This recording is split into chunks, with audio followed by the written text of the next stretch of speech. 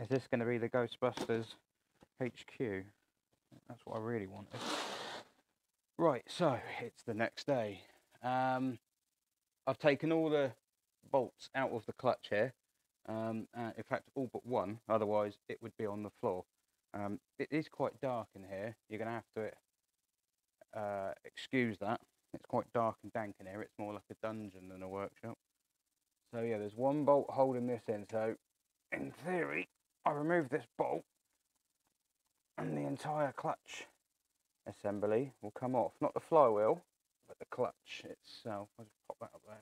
They are often located on dowels, and in this instance, tightly enough that the dowels hold it on without the bolts even being in there. So a gentle bit of persuasion. I said I didn't think it was that bad, or I didn't know, but I think it actually is knackered. Oh, there we go.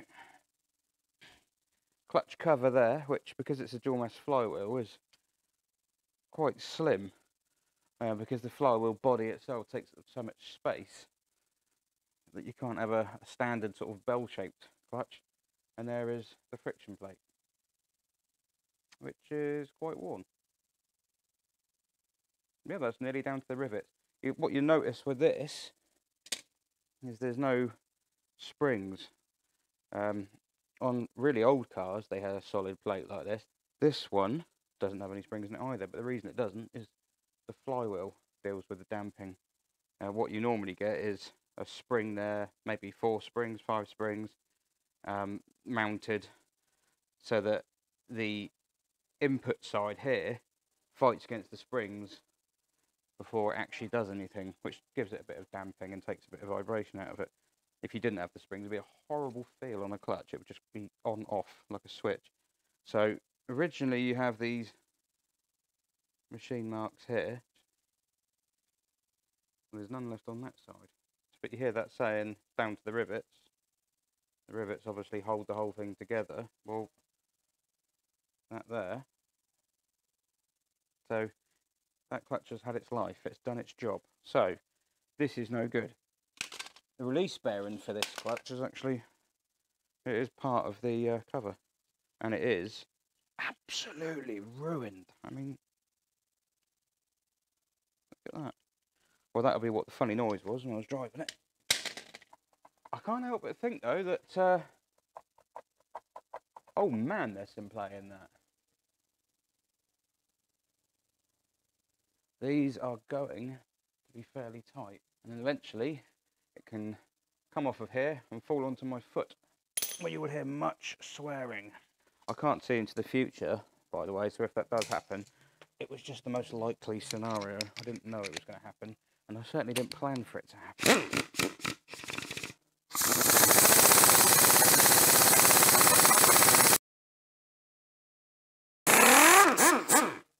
Yeah, there's quite a lot of Loctite on these normally, because you don't want those coming undone while the engine's running. That's not ideal. So, and they're normally a fine thread. Finer thread bolts are stronger than coarse thread bolts. So you need quite a good strong bolt to do this. And it's got 1, 2, is that 8? No, 9. 3, 3, no. Sorry, I've just forgotten how to count. 1, 2, 3. 1, 2, 3, 4, 5, 8. It is 8. Would you let this man work on your car? You can't count to 8. Nope, that bolt's come out completely. Yeah, see, it's a fine thread. Yeah, fine thread. Had a fair bit of Loctite on it. I mean, you don't reuse these bolts. I'm pretty sure the solid kit comes with some bolts to fit in place. But those are lovely bolts. I'm going to keep them. It's got oil in the back of it. So I've got one more bolt to do. And what normally happens is there's normally a dowel on the end of the crank that locates that registers the flywheel. So that in theory, if I pull that bolt out, it should stay up there, but not all crankshafts have that. Sometimes you find, in fact this one is one of those, sometimes you find the bolt pattern is arranged in a certain way that you can't put the flywheel on any other way than the way it's meant to go. That's because it's balanced. The crank is balanced and the flywheels are balanced. Oh, there we go. Right. Look at that. One dual mass flywheel. No, and ruined dual mass flywheel. So you can see where the flywheel was bolted now that I've got a light. So that's the crankshaft there, that is the end of the crankshaft. There's the locating dowel, so you can only put the flywheel on one way, you can't put it on any other way. I mean, there probably are some rubbish engines out there where the bolts are all sort of equal distance and there's no dowel to register it, so you have to mark it yourself before you take it apart. But yeah, that's about the size of it. So you've got the crankshaft rear mainsail here. Now there is a bit of oil along here, and some people would say, well, you know, you should change that. I'm not going to, because that oil isn't coming out of there because it's dry on that inner lip there. That oil is, it's a diesel. They're dirty and oily. So we can clean all this up. I won't go nuts with it because it's obviously not a show car, but yeah, that's looking okay. So you've got no spigot bearing on these cars. A lot of old cars had a bearing inside the end of the crank, which located the input shaft for the clutch, for the gearbox, sorry. Because the bearing in the gearbox, if you took a gearbox off, if you take the gearbox off the Hillman imp transaxle, the input shaft floats around. It just moves about because the bearing isn't strong enough inside the gearbox to hold it.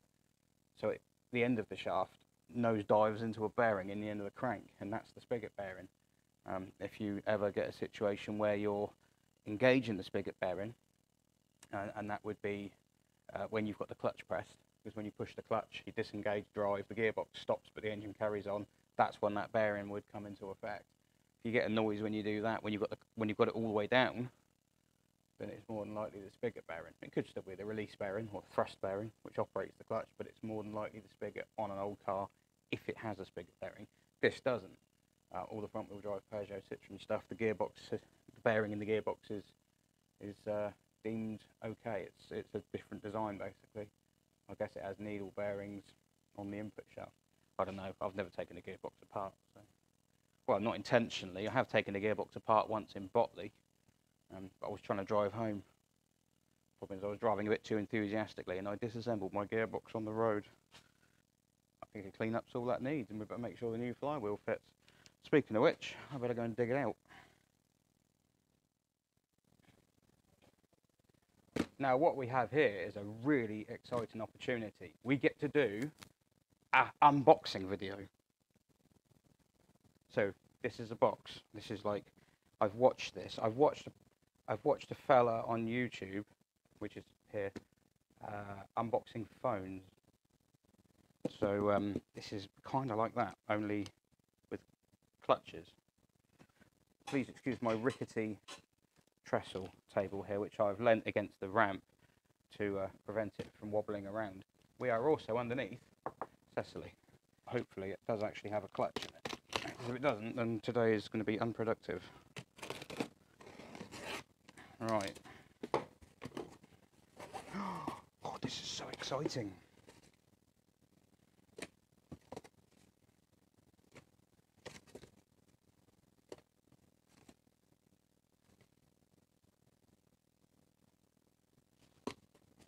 Take them out quicker than one at a time. Oh, I've got an invoice. I normally get those when you buy things on eBay. And it's a sticker. Weird. So £289.75 this cost. It looks a little careworn. But it could be why they're cheap. I'm going to knock this over in a minute, I know it. Yeah, this could be why they're reduced on eBay, because the box is a bit...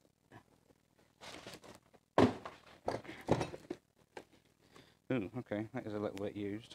I was going to say try not to wreck the packaging in case you need to send it back, but wow. That's going to have been shaken about a fair bit in there. Oh, okay, yeah, you do get what you pay for. A ripped bag, some loose fixings. So, what have we got? We've got a clutch cover, which is a good start. We have a clutch plate, which is even better, and it has, wow, that has the mother of all springs in it. This kit contains a sticker that advises people the car has been retrofitted with a single mass conversion. Oh, here we go, so it's been returned once already. Oh, I don't like the look of this. A mechanic in London has bought this already and has returned it. So I have a copy of their invoice and I have a copy of my invoice. They returned it in February 2018. So how do these guys even know that everything's in here? They haven't even checked that the invoice was in there, because you would remove that.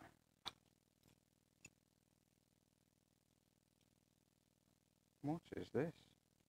It's in better shape than the one on the car. And the flywheel. Oh, is that the sticker? Oh, I think it is. And there we go. Now that's some grease to put on the splines. There's the sticker for the single mass conversion kit. What is happening here? And what is this? That's what it's a release bearing, but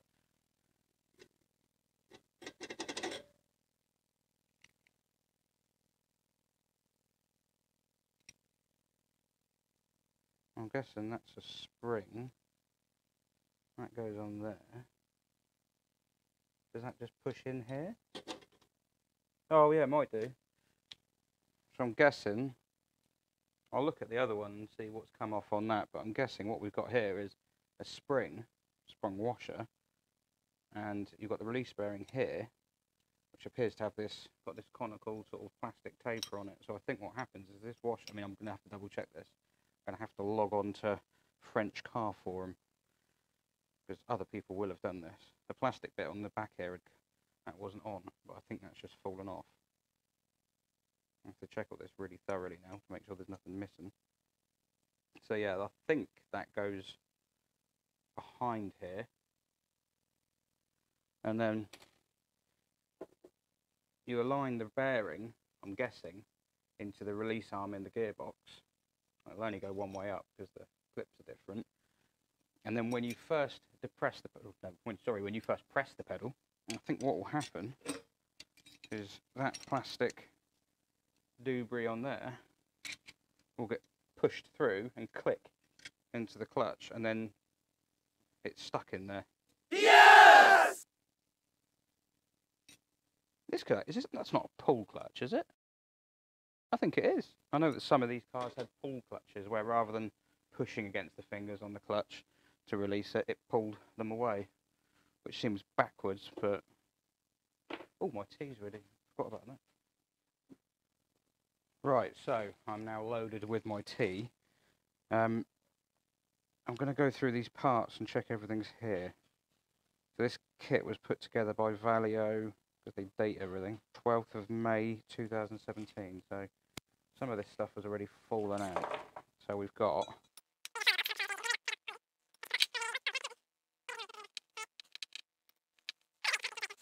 We've got all our bolts there, that's good. How many of these have we got? 6, I believe that is the right number. So we have all our bolts. So we've got clutch friction plate here. So you could see on the old plate, weight difference here. That's how thin the old one is, and how sort of shiny it got and worn down. There's the new one. Focus. Come on. Looks like an ELO album cover, doesn't it? So that's the new one. A fair bit thicker, given the tolerances that we're used to dealing in. I can't... Yeah, well, you have to take my word for it. So, yeah, and it's cleverly labelled, so that's gearbox side.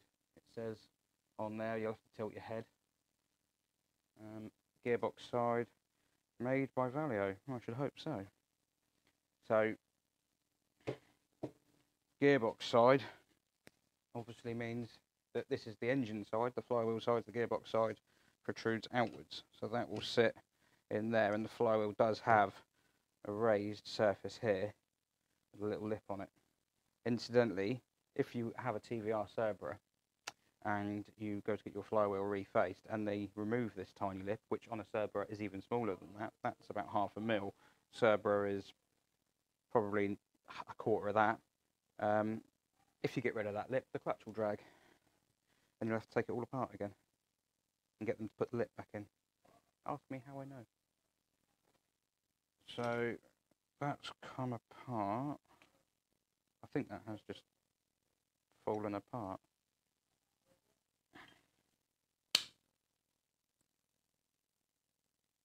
Yeah. Okay.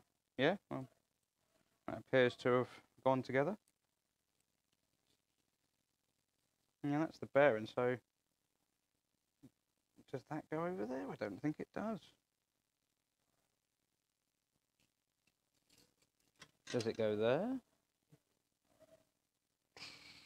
Am I going to regret putting that bit of plastic in there? Was that meant to go inside there? Doesn't matter, it's on the floor now. Right, I'm going to have to Google this to see what I'm doing with this release bearing, because I know it's come back out, there we go. I don't fully know. Does it go in there? Oh, fits very nicely in there. Maybe that's it. We shall look. Funnily enough, I'm not used to stuff like this. TVRs don't have all this stuff. So, yeah, that would go on, line up the dowels. So it will go together like that. But I will just check the depth. So we've got, what side's that, does it say? I'm guessing it's that side.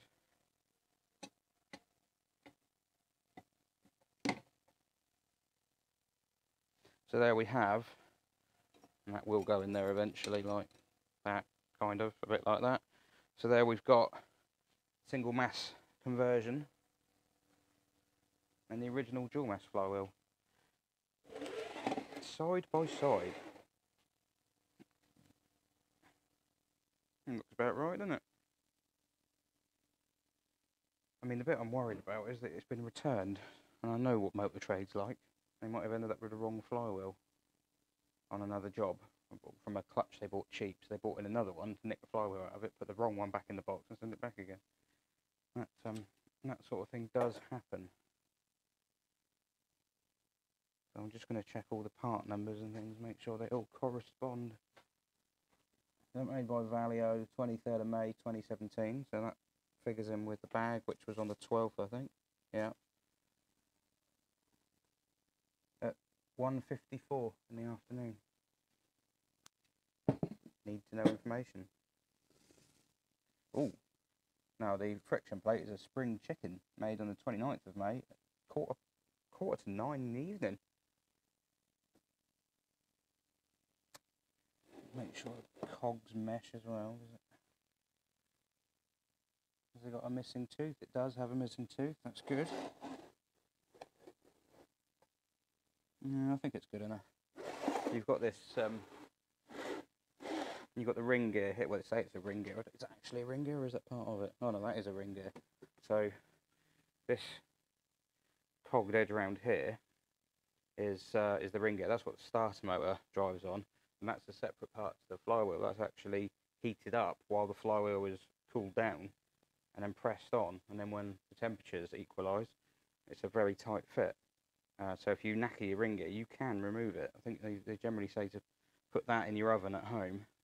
Well, smash the old one off, cut it off, and then put the new ring gear in the oven, and put the flywheel in the freezer. Leave them overnight. I mean, don't leave the oven on overnight, obviously, but leave that in the freezer overnight, and then yeah, the next day you can put them together. But the other teeth on it here, this is for that crank sensor that I found when I was taking it apart. The TDC sensor, that'll be on this car, because this car has an ECU and everything. It's a common rail diesel. That crank sensor will be counting the RPM at the bottom of the engine. It knows how many times it's done a revolution, because there are some teeth missing. That's deliberate. So that's its reference point each time it goes round. So yeah, that's good, and that all looks the same. On the back, you can see some little holes. That's balancing. So that's how they balance it. Oh, there is a date on the flywheel, I think. 30th of May 2017. She's the youngest. I'm fairly happy with that. I just need to research what's going on with this release bearing. Well, YouTube, we have a problem. Yes, we don't have enough parts. Good news and bad news. Good news is I managed to go away and find out how everything that I had here went together. The spring does go in bit that I thought it went in on the release bearing, and I have pretty much clicked that together, although it needs a little extra push, probably in a vise, just to get that plastic lug back in. And you do indeed fit the release bearing to the release arm, and then when you put it all together, you get it to engage in the clutch. So they'll come out like this, but you can't put them in like this. You have to put them in with a bearing on the arm. Fine, not a problem. Oh, you have to replace the arm. Yeah, I didn't know that. So the arm that goes in the gearbox, which I'll show you in a sec, that needs replacing because apparently that wears. It is a pull clutch, so it's actually pulling on the fingers on the clutch, not pushing, because of reasons. And yeah, you need to replace that arm and the seals that it comes with and the bushes that the shaft that it pivots on pivots in. And can I get through to the Citroën dealer? No. But then it is 12:30, so it's lunchtime, which isn't a good time to ring a parts department. I'm hoping they've got one there, because if they haven't, I'm going to be waiting. So I'm hoping they've got parts there, and that we can put the whole thing back together. I mean, I can refit the clutch and everything to the engine. I can clean the engine up. I can do some bits and bobs around there, but I can't actually put the gearbox back on until I've got the new release bearing. Release arm. And also the nose that the bearing slides on. That goes on the front of the gearbox. Some people call it a nose, collar, pivot tube, I think. Probably going to change that because they're not expensive. And yeah, hopefully that'll be that. There's not really much else in there. The thing is, it is worth changing the bits that go inside it, because if you don't, and then it turns out you needed to, you got to take the gearbox off again, which is not a fun job. I'm trying to ring the dealer. I'm trying to ring is in Portsmouth, and I've rung them before, and they've been good from the parts side of things. I have got a dealer closer to me, not so much set up to deal with trade. You have to go there, but I try not to use them because they're rubbish. So yeah, well, the parts side is anyway. So yeah, I think I could ring a Factors, and it is possible that the local Factor, which is pretty good, will be able to do the release arm, because if it is that common that you have to do it with every clutch, as the bulletin that I found says, then it may be something a Factor does, but they probably won't do that nose, that collar that goes on the front. So I kind of need a genuine one now anyway, which is a bugger. But I have got a lot of other parts for this car, so I probably could make a start on some of the other bits. Things like the rear brakes. I've got a lot of parts to unbox. I've even got a new bit of exhaust pipe turned up for it. So yeah, I think we've got enough to do. I just wanted to get that thing back together. I've still got to do the cam belt yet, and I can't do the cam belt because I've removed this engine mount. And to do that cam belt, I need to remove that engine mount. And the engine lifting beam is only designed to pick up one side of the engine. It's not designed to take the whole weight of the engine. If it was, it would just go straight through the wings probably, so we don't want that. I've ordered some parts as well, so I've ordered lower ball joints and I've ordered track rod ends, because they are knackered and the lower ball joint on that side is shot. So I could try getting those out as well, and I'm hoping I'll be able to get those out without removing the upright. But CECILY's been good to me so far, so this isn't CECILY's fault. Cars, eh? Good fun. I'm going to go and try that dealer again. We've got some Jeopardy. Yeah. Call the Car SOS people. I've got a series for them. So yeah, this is real Jeopardy. Well, no, it's not actually. It's just an inconvenience. So basically, we're stuck. Can't put the gearbox back on. Having a nightmare. Hour and a half has passed. I've given up trying to get through to the Citroën dealer. They're just not answering the phone. I know if they're down to very low staff members for whatever reason, maybe COVID, isolation, that kind of thing, then fine. but my alternative is to drive to Portsmouth and find out they don't have anything on the shelf, which would be annoying. So what we've done instead is converse with the owner. We've managed to find the parts we need online in aftermarket format, and hopefully those will be here, fingers crossed, tomorrow. Because if they're here tomorrow, at least I can put the gearbox back on tomorrow. So the parts we've ordered are the release arm here, which the slave cylinder pushes against, and that in turn, so if you imagine the slave cylinder's on the other side, when you push the pedal, it pushes against the arm, like this, and that pulls the bearing, which on this backwards car operates the clutch. And what can happen is this shaft here, that this is pivoting on, well, the shaft can wear, but the arm itself can wear. I wouldn't say it feels that worn, to be honest, but so that's one of the things, and they say you should always change that. Can we find one of those today? Can we balls? That is going to be, at best case tomorrow, worst case Thursday from eBay. 40 quid as well. It does come with the white plastic bushes, which I think, so that's a pain. But it is what it is. There's no point putting all this back together and finding that it needs that, and then, you know, you've got to take it apart again. The other thing we've ordered is this, just below it, the collar, or guide tube, or whatever. Many different names for that. The release bearing, I don't have it to hand because it's stuck to the old clutch, obviously. The release bearing slides on that, so when this operates the release bearing, which in turn operates the clutch, it slides up and down on that tube, and if this tube is worn, and in fairness it is quite badly worn, when we put the new one on, that's going to make the clutch feel horrible. It needs to slide smoothly on that, so it makes sense to change it. There is no point half-arsing it on a car that you are, you know, he is specifically having this car. If he just wanted a cheap car, he'd just buy any cheap car. But he specifically wants a C5, and he wants it to drive as well as it can. And actually, I think the car could drive quite well as it can. So, yeah, we've ordered that. That's got a seal inside it as well, which comes as part of this housing. Interesting developments on the GSF website. GSF, so my local factor, nope, no good, can't do anything. The local Citroën dealer, the very close Citroën dealer to me, I'm not even going to... The dealer in Portsmouth I can't get hold of. So we've gone online. Now GSF do actually list this guide tube here, but I didn't order it from the chat because I thought, well, I've got to order one of these anyway. Turns out if you order it online as a retail customer and then use the 45% discount code, you get it cheaper than you would have done if you were a trade. So I've let Phil order it anyway.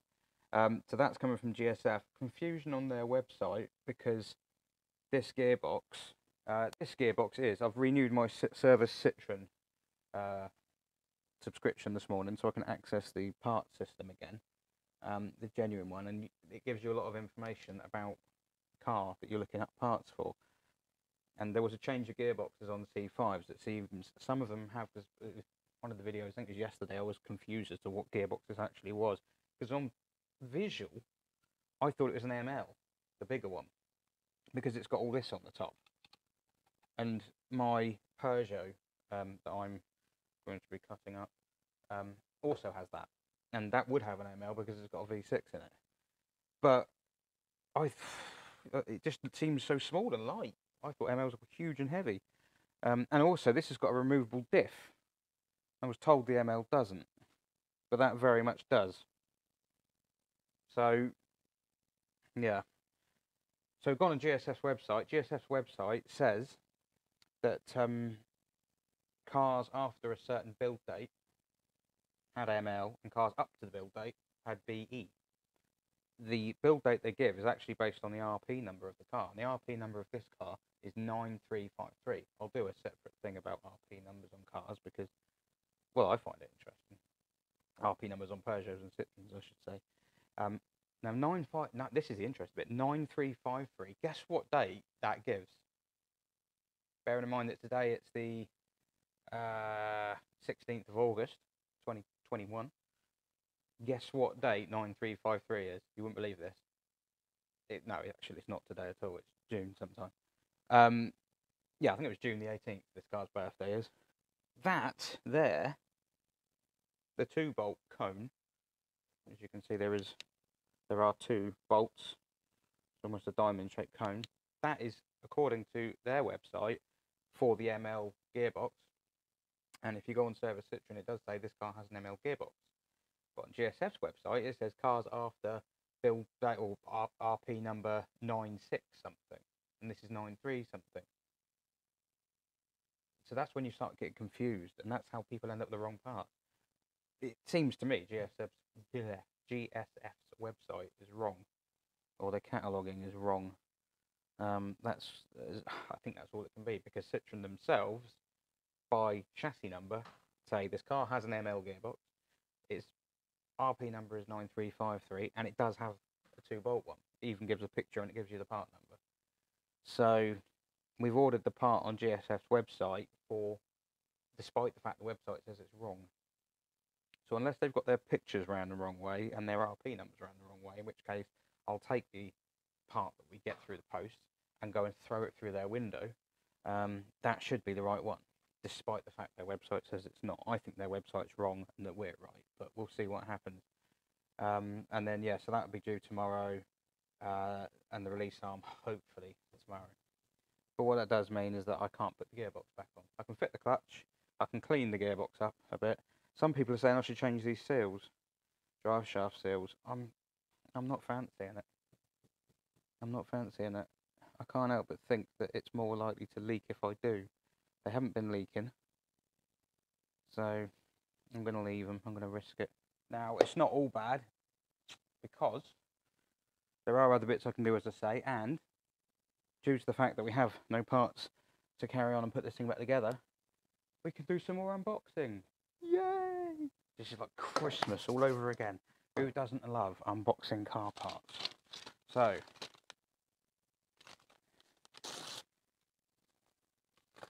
a jiffy bag with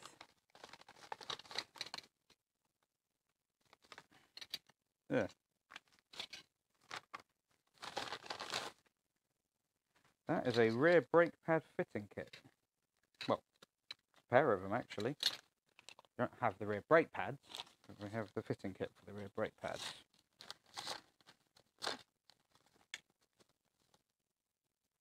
Some grease.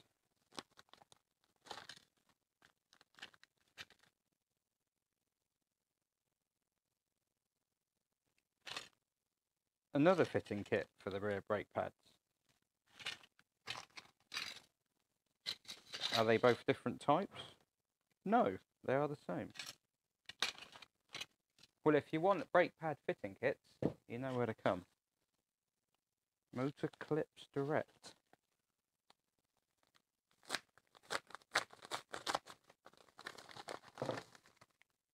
Ooh! A washer bottle cap. Eagle-eyed viewers may have noticed the original one was a little hub nut. And when I say the original one, I mean the bit of rag that was stuffed down the hole. Well, that's got more weight. Ooh. That sounds a bit brake paddy. I try and reuse a lot of these jiffy bags, because recycle where you can. Ooh. That looks like brake pads. If that's rear brake pads, at least I can change the rear brake pads. It is not the rear brake pads, it is the front brake pads. But we have got front brake pads at least. TRW too. Nice, yeah, they're good.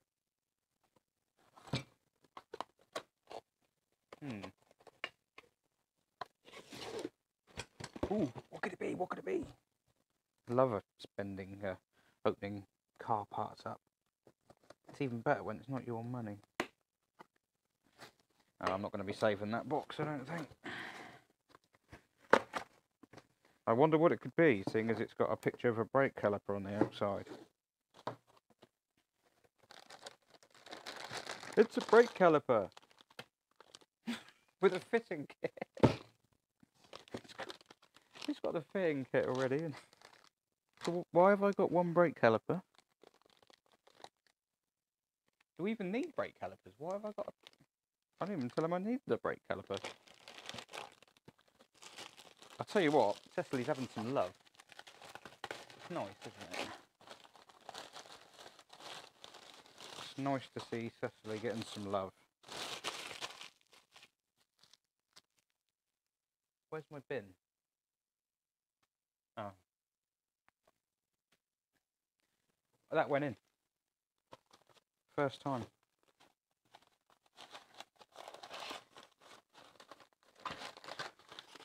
An exhaust, well, I say exhaust fitting kit, it's just a couple of clamps.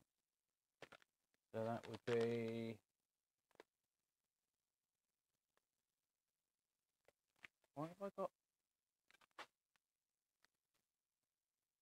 Oh, I think one of them's that one up there. I don't need that. We'll come back to that. I'll show you the exhaust later on. I did know there was some bits coming for the exhaust. Any paperwork? No.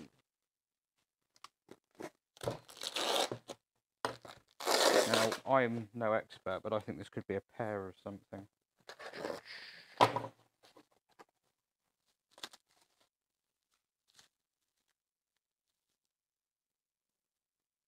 Brake fluid. Racing brake fluid. Okay. Oh, am I doing a brake change on this now as well? I didn't realise that. And there is one more. You save the big one till the end, don't you? Is this going to be the Ghostbusters HQ? That's what I really wanted. Had a load of jumpers so far. Ooh. Ooh. Oh, this could be useful. A set of brake pads for the rear, I'm guessing. Yep. We have rear pads. But we also have rear discs. 45 quid. Can't go wrong, can you? Well, you can. You put them on and they squeal. There we go. 276mm diameter. Solid disc. Looks about right. Okay, well I can do the rear discs. That's good. I can change the... Well, I can do one of the calipers. I don't know why we've got one caliper. I need to speak to the man. I have no front discs yet. And I do need those. I've ordered the ball joints. I've ordered the track rod ends.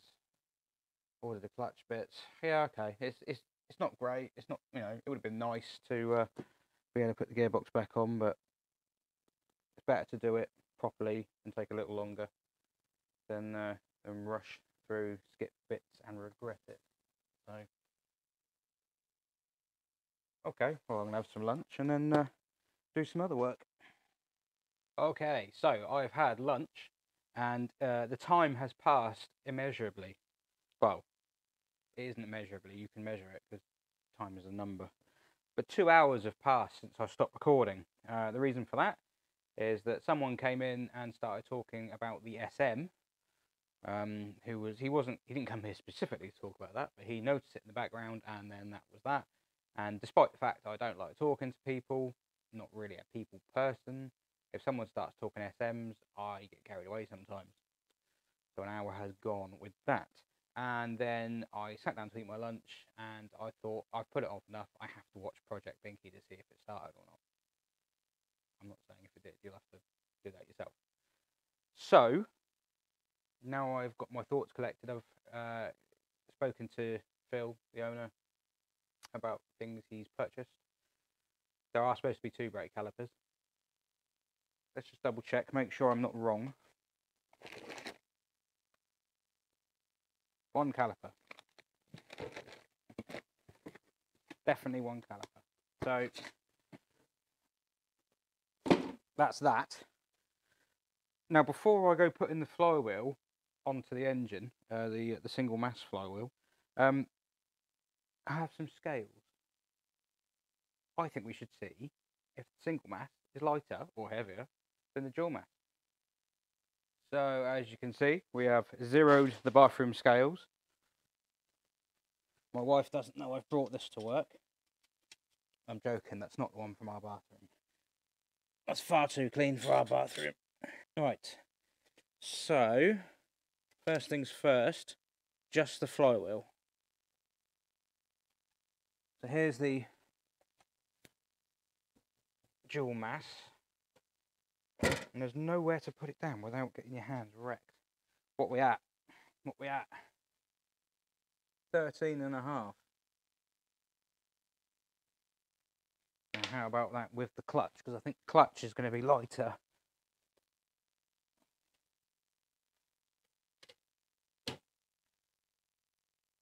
That weighs not even a kilo, but the cover will.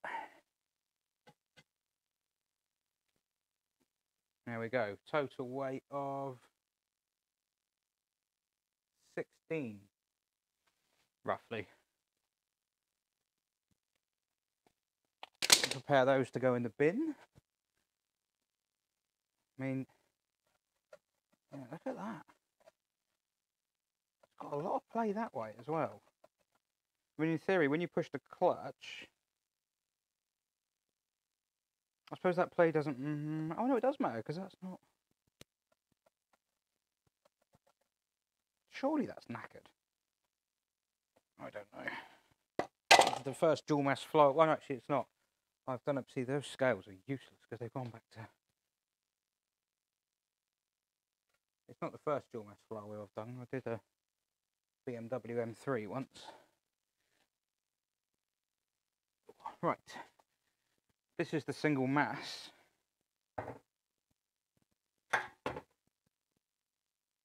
It's lighter. We've lost half a kilo. Think of the throttle response. Of course, that half a kilo could be in the inaccuracy of the scales, but they both started from 0, so in theory, it's fine. But the clutch, I think, is heavier. So I think the total weight will be higher. That's 15.